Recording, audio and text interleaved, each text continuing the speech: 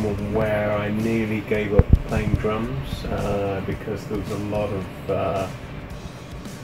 there's a lot of bands that I was involved in that kind of fell apart, or the people weren't really serious about doing music, whereas I knew it was the thing that I really wanted to become my life.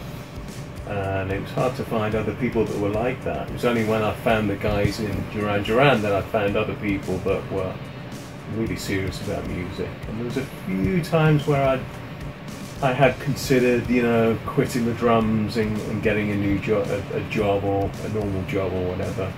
And I kind of made the decision not to give up. My inspiration in life is probably my father, actually.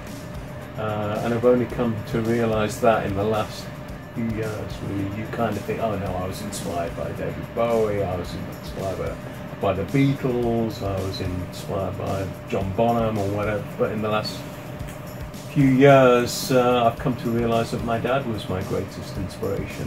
So my dad always had this philosophy that you should always be learning something, and that if you practiced enough you could teach yourself anything. So I got this thing from my dad that I've got to learn something and I've got to practice until I get really good at it.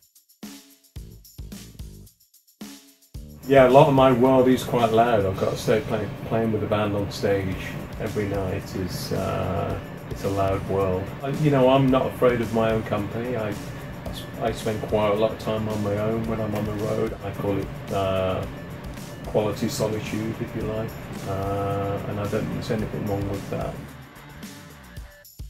I've gone through a particularly difficult time in my life. You kind of think you're going to be stuck in that moment for the rest of your life. Things will pass and things will get better, because I've been through a few moments in my life where I thought, oh my God, I'm going into the abyss here. But I've kind of kept faith. You know, faith is a good word, I think, and things have got better. And you know, patience and faith are the two words that I would use.